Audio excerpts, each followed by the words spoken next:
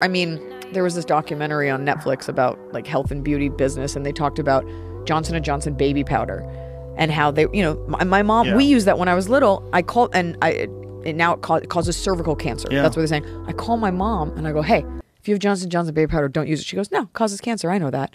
Like, it just became not like, it was a thing that was a family company that was sold to everyone. And then when they found out it caused cancer, they started marketing it to poorer communities. And so when they found out it causes cancer, they started marketing to people. They started putting it in like black and brown communities. Really? Yeah, this was in the documentary. What documentary?